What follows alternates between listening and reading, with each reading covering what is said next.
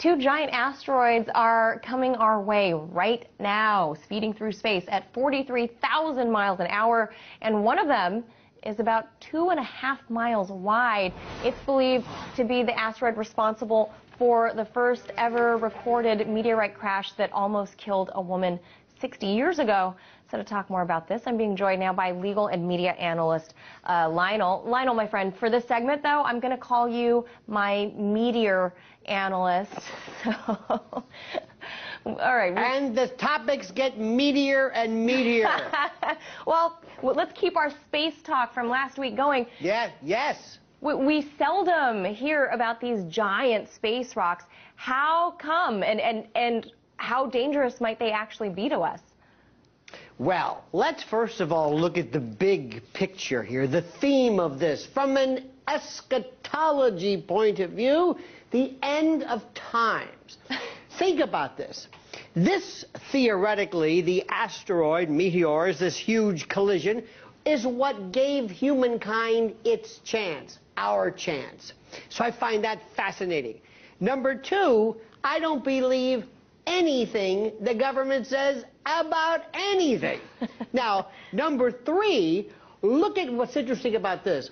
Let's assume that all of a sudden, and we talked about this last week, if all of a sudden people started looking elsewhere, where governments had to cooperate with other governments, where one government had to lend a hand, where all of a sudden these weird jurisdictional differences between us, this sense of nationalism, all gave way to this collective, we're all in this together, where kumbaya meets we are the world. This is a fascinating topic, because what it does is it reminds us just how vulnerable we are, how we're just this little blue dot in the middle of nothing. That's true. That is a good point. And you know, as we discussed last week, I think a lot of people aren't aware that there are these joint coalitions that include countries like Chile and France and even some other NATO partners, but, you know, the U.S. is strangely left out. So I get why you may not believe anything that our government is telling us, especially when it comes from, you know, regarding space stuff. And what's also, I'm sorry. Yeah, go ahead. What's also interesting, too, is that, you know, we love to talk about space, but from a very infantile, a juvenescent point of view. I mean, here we are, you know, Star Wars, and that's terrific. But when it comes to really understanding how this thing works, I mean, just think about this. Something that is 2 miles wide, colliding at enormous speeds. And when you also consider this part, who is responsible for this? Think about the legal implications. Who has jurisdiction? How do you make a claim? I mean, I'm sure somewhere in your insurance policy, you know, we always have acts of nature, force majeure, acts of providence. I mean, these are, the implications of this are so fascinating. But what's interesting is that the first thing the mainstream media says is, don't worry about it. There's no chance it's going to hit us. Well, that's good news. But just think about this. When it comes to our ability to understand our position in the world, especially when it comes to space, it's hard to believe that we know less than we do this particular topic, because we have no idea of how this thing fits in. And let me also go back to the idea, especially every now and then we'll talk about evolution and creationism. Let me just remind folks, this is how humankind came about. And many people have suggested that, believe it or not, I'm really going to blow a lot of people's minds, that maybe our genesis came from microbial data, if you will, on these asteroids that hit us, you know, millions of years ago. Billions of years ago. Not to forget, though, not to forget, this is what took out the dinosaurs. So, but you know, according to NASA, the chances of being killed by some sort of meteorite or other things falling from space is actually about 1 in 250,000. Now, that's actually better than any state lottery. I don't care where you're at. But they also say that we can expect to see more asteroids passing Earth as in the coming years. They're just going to kind of scoot right by us. But should we actually be worried, though? How do you plan for this? We don't get worried about stuff. We don't care about diet, health, politics, war. We don't care about cancer. Nothing bothers us. Nothing frightens us. Nothing. We will trivialize it. We will laugh about it. But what's also interesting is that one of these days, you know, there's part of me that thinks, Manila, that the governments are kind of acclimating us towards some big news. And as we said last week, one of these days, mark my words, and I hope to be on with you, when that contact is made, when you go to some anchor who looks ashen and pallid and says, ladies and gentlemen, we're not going to believe this, but we have made contact. And it's not an asteroid, it's not a meteor, it's even bigger. I hope you and I are definitely together. Oh. If and when that comes, you and me, Lionel, thank you so much for that. Thank you. That was legal and media analyst Lionel. Now, here's the asteroid story. An asteroid the size of the Rose Bowl, more than 1,000 feet across, feels its way toward the Earth right now. It'll come by first in 2029, and we'll see it up there. It'll be closer than our satellites, a thing the size of the Rose Bowl hurtling through the air. And then it comes again in 2036, and that's when it may get interesting. The debate over just how close it'll get is sparking some serious debate between Russian scientists and American scientists. Here's a satellite picture of the thing. This is from, well, with this and, you know, this tells you nothing. But see it there? I don't know, that circly thing in the middle maybe?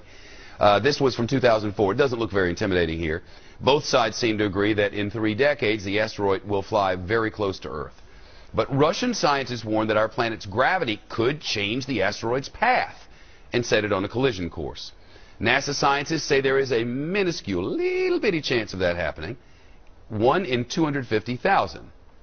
Better than winning the lotto, and somebody will. Joining us now, Michio Kaku. He's a theoretical physics professor at City University of New York, CUNY. He's also the author of Physics of the Future, and a new book coming out in about a month, and we'll tell you about that in about a month. So, good to see you. 2029, it flies by underneath the satellites. That's right. Mark it on your calendar. Friday the 13th, April 2036. The that's big the one. Second pass. On the second pass, right. The first pass, like you said, it comes right underneath our satellites. You can actually see it whizzing right overhead. Wow. And on the second pass, it might actually be a nation buster. It'll take out Germany. It'll take out France, England. Not England. Or the entire northeast of the United States. Careful. It'll hit with the force of 100,000 Hiroshima bombs. Really? If it hits. If it hits, right. It's a catastrophe beyond human comprehension. And the head of the Russian Space Agency has said that the Russian scientists should think of some ways of deflecting it or handling this menace in 2036. What are we going to do? Shoot it with a laser? Well, everyone thinks we'll send Bruce Willis out there with the space shuttle. But the space shuttle can't even reach outer space. We're phasing it out, and the space shuttle only spins wheels around the planet Earth. It cannot even go to deep space. We need a new booster rocket to take us out there. Maybe China will build us one. Maybe, and then we have to nudge it out of the way. The farther it is, the easier it is to push it out with rockets so it'll miss the planet Earth. But it's something that we have to take seriously. This is the first major threat from a giant meteor or asteroid. Were it to hit us, do we know what it would do to our rotation around the sun and the spinning on the axis? Well, it will definitely affect the rotation of the Earth as it goes around the sun. The immediate impact would be a gigantic shock wave going out maybe 50 to 100 miles, then firestorms going out to hundreds of miles beyond that. Firestorms. And then meteorites raining back down on the planet Earth. So the devastation would be on the order of 500 to 1,000 miles. Think of a bullseye containing half the United States. That's the potential impact.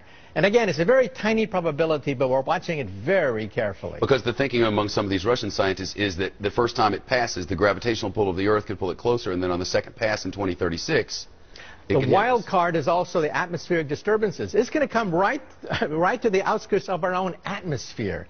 Friction is going to take place, and that's unpredictable. We simply don't know how it's going to react as it whizzes through the atmosphere of the Earth, and that could affect the second pass, and that's why we're keeping our fingers crossed in 2036. 2 sets of fingers crossed. But isn't the world ending in 2012? The Mayan calendar seems to indicate. Well, if you look at the Mayan calendar, it actually says that it's cyclical, and we could be witnessing a rebirth. We should be celebrating then. And personally, I hope to be around in 2013. So don't sell the store. Don't get divorced. don't ruin your life in 2012. All right. I'm sure some people will. News from the future. 2012 is going to be weird. It's great to see you. I'll see you in a month for that new book, right? Right. Physics of the Future. About the next 50 to 100 years.